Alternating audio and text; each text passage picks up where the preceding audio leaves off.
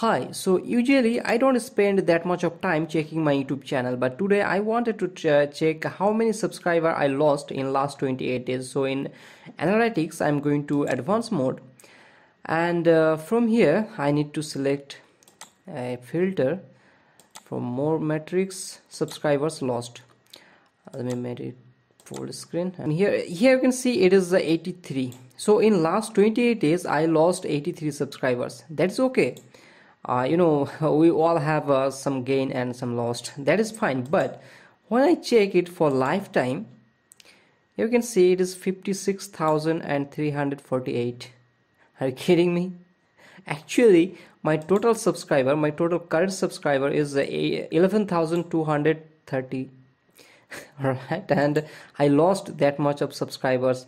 I really cannot deny that I don't have any bad quality video or any random videos on my YouTube channel. I really do have some random videos and some bad quality video on my YouTube channel, but that has some reason behind that, because sometimes I'm really busy with my studies, my examination things, and some other job that I really need to do for my family.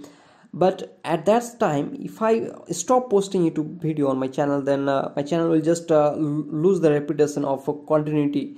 If this is the YouTube algorithm things, then it will not be recommended by YouTube, and this is just the algorithm of YouTube. I hope you already know about that. So when I see that risk on my channel, I just try to post any video, and I try to get the best video whatever I can get in that situation, and I post that. But believe me, I never posted any video that would waste your time. I always try to post useful video. I don't know if you believe me or not, but I always try to post useful video.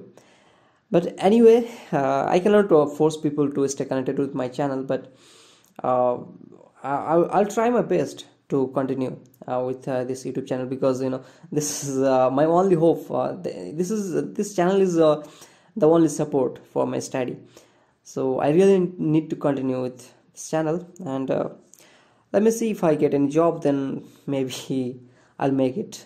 I'll just make some improvement. So anyway, thank you for watching this video.